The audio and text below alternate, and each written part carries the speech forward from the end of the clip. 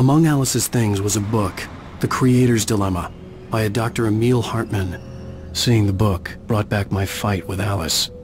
I didn't like it, and I didn't like the guy's smug face on the cover either.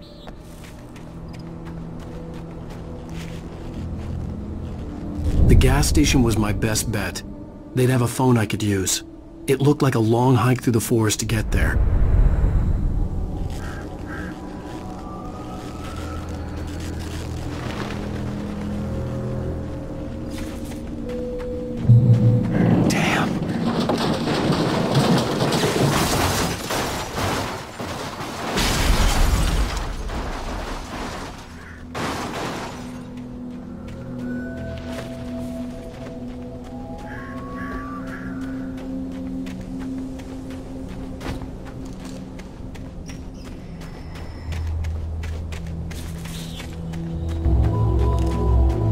Hello?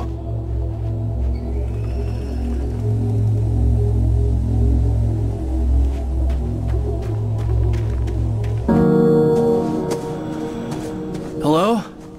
Is someone there?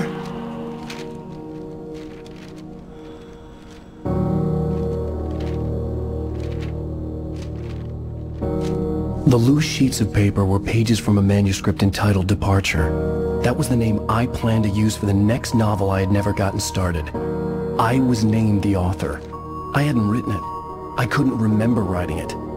In the scene on the page, the hero was attacked by an axe murderer in the woods at night.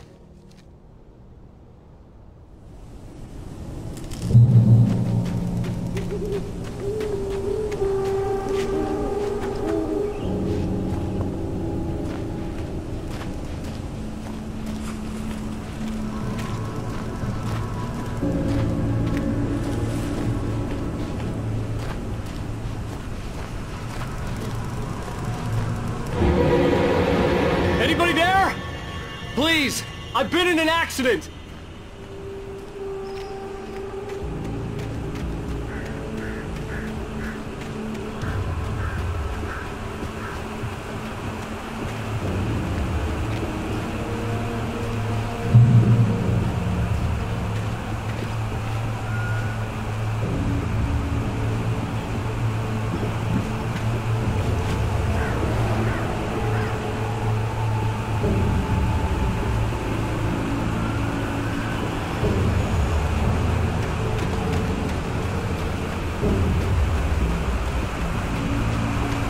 The lights up ahead were a good sign.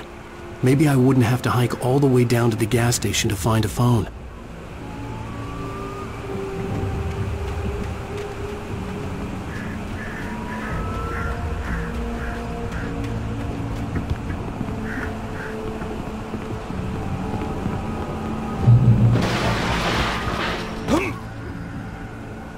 Anybody there? Please, I've been in an accident.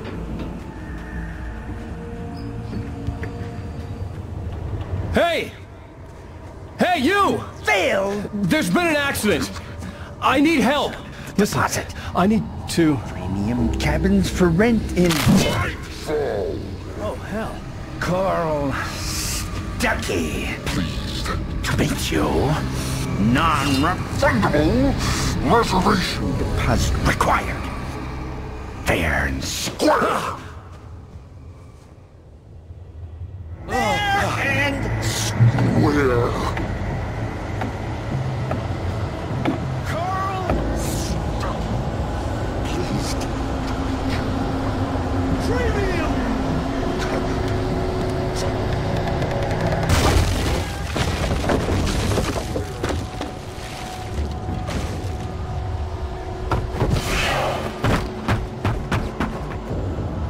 In right balls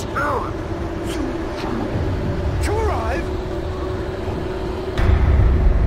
You lose. Shit. The deposit. It's the latest thing. Great. I had to figure a way out of this. Any second now, and Stuckey would be knocking on the door with his axe like Nicholson in The Shining.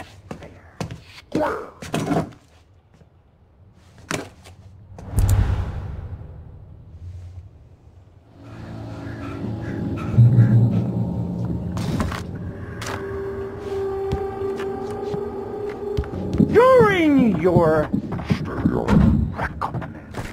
trying walking. It's the latest thing. Incontestably proven health benefits let you kill. Yes. Right Falls Sheriff Station. Oh man. And Hello? the local cholesterol levels down. This is bad.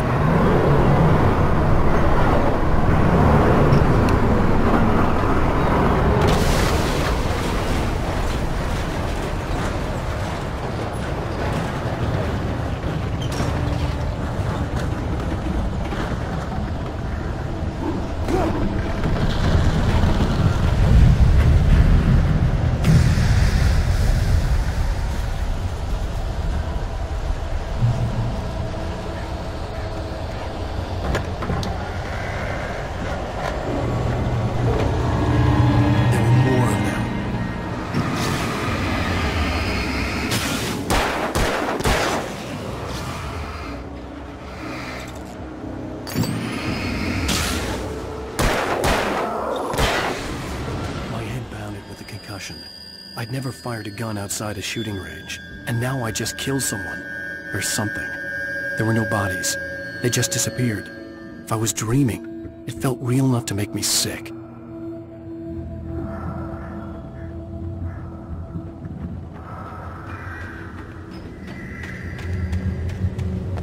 Eerie hand-painted graffiti was revealed by my flashlight. Someone had hidden a chest of supplies near it.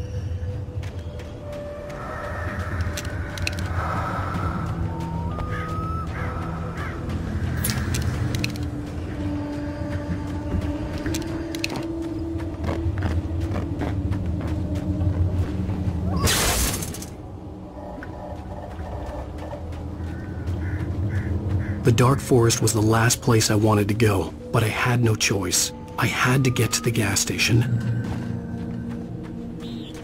It's rabbit season.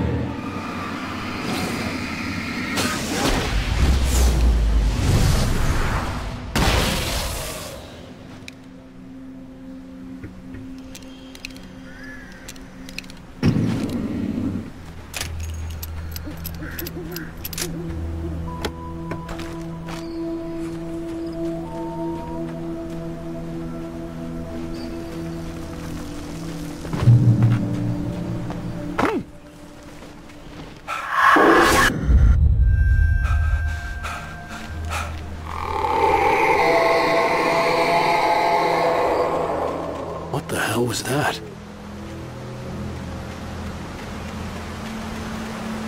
When I saw the river below, something uncoiled itself inside my head. I realized that I'd have to find a way across. I didn't even want to look at the water.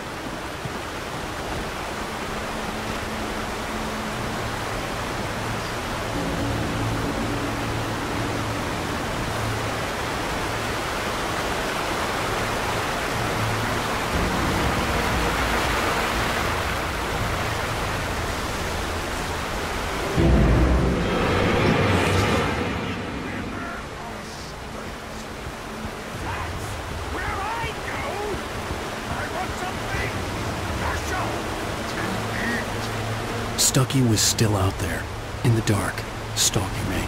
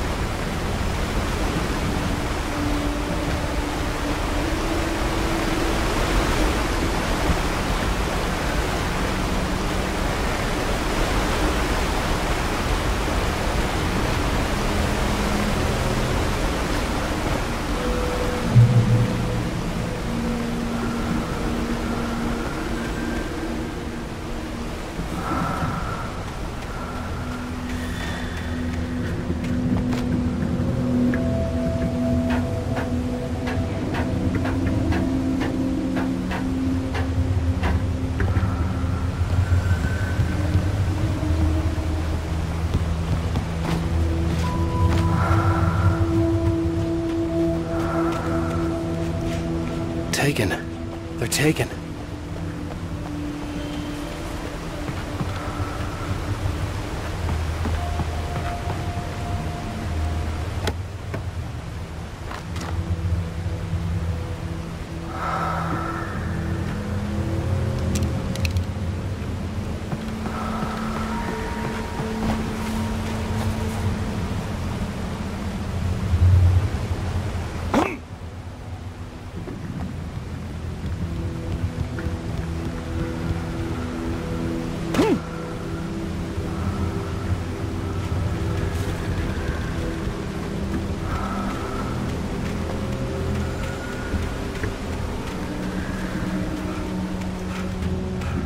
The staircase was broken.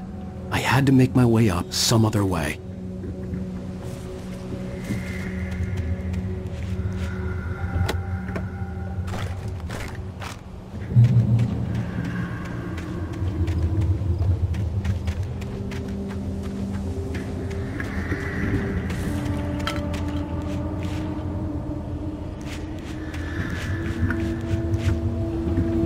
There was no power. There was bound to be a generator somewhere at the logging site.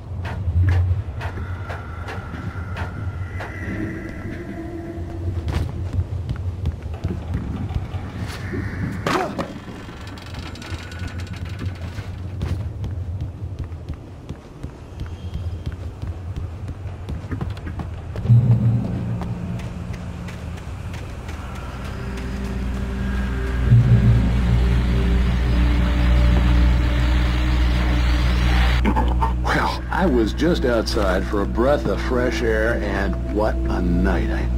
I know most of you are probably in your beds by now, but if you're still up and around, take a moment. Step outside for a spell and breathe in deeper. The weather's absolutely still. The sky is crystal clear. It's like...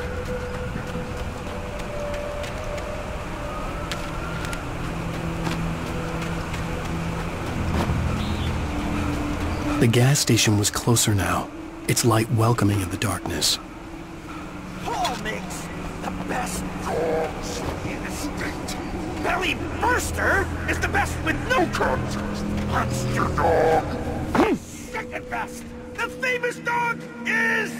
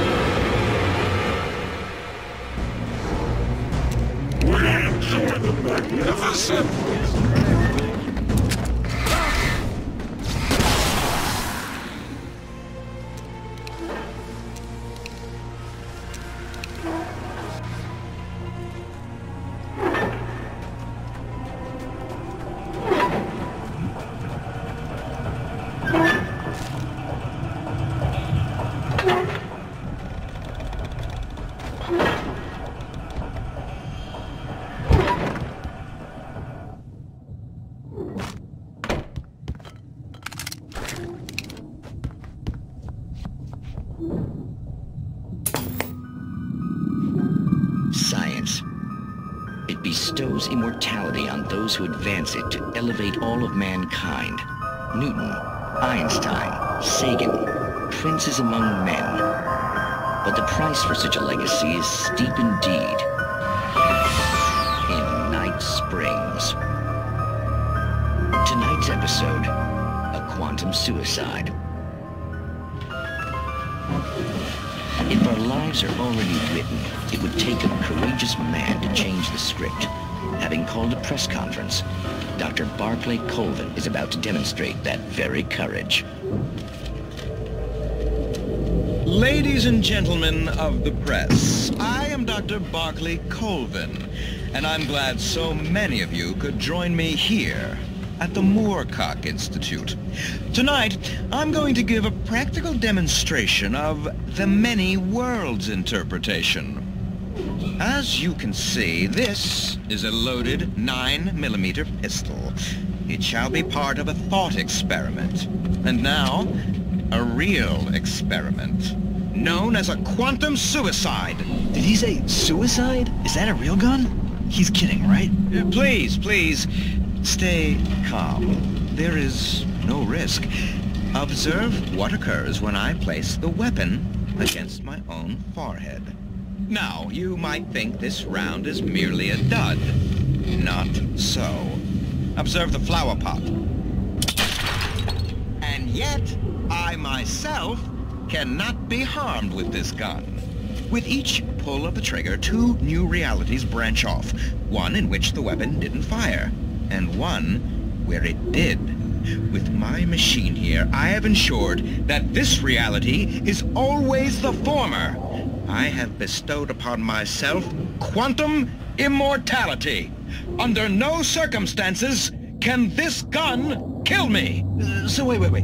What you're saying is that every time you pull the trigger, in another reality, you die? Yes, of course, but that's completely trivial. There's an infinite number of things that could happen at any moment, and they always do happen somewhere. The point is, this one thing did not happen here. You're insane, Colvin. Insane? Insane? Hey, was this thing supposed to be plugged in? I stumbled on it. You fools! Gaze upon quantum immortality.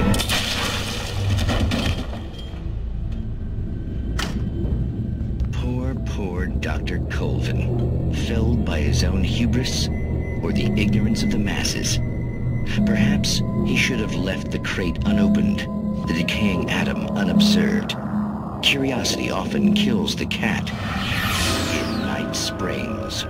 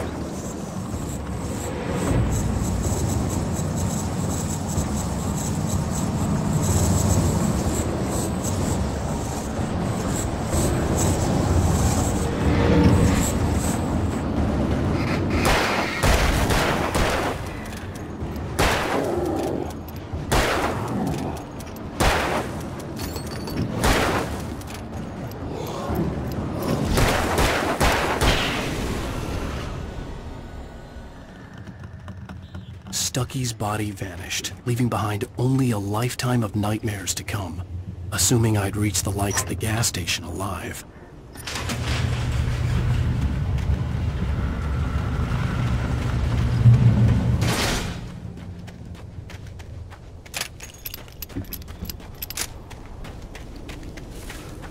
I recognized the parade float I had seen in Bright Falls when I first arrived with Alice. After the insanity I had just experienced in the darkness, the lights of the gas station felt comforting. At least for a moment, the sane world reasserted itself.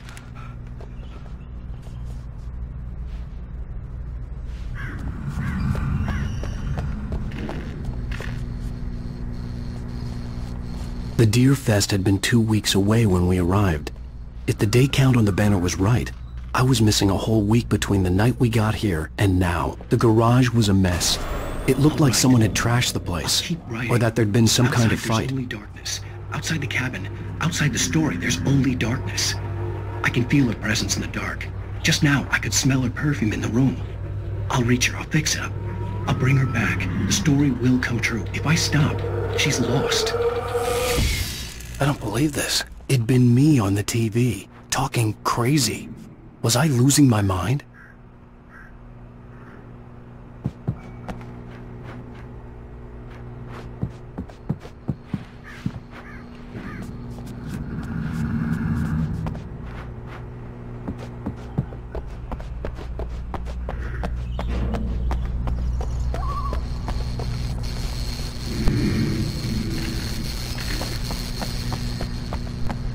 I had to get inside the gas station to find a phone to call for help.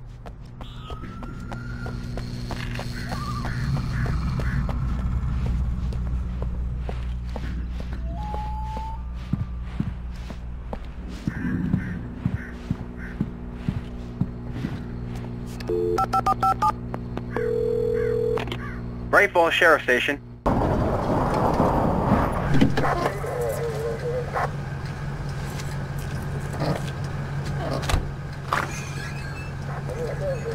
Oh, thank God, Sheriff. Sheriff Sarah Breaker. You are... I'm Alan Wake, but listen, I was in a car crash. My wife, Alice, she's missing. Calm down, Mr. Wake. We were staying in a cabin on the island, on Cauldron Lake. There's no island on Cauldron Lake, not since the big eruption in the 70s. Please, I can take you there, okay? You look like you've taken a pretty bad knock to the head. Are you okay? Listen. We'll figure this out. Please get in the car. We'll swing by the lake and then we'll go to the station, okay? Mr. Wake, have you seen Stucky, the guy who owns this place? I realized I couldn't tell her what had happened in the forest. She wouldn't have believed me, and then she wouldn't have helped me with Alice.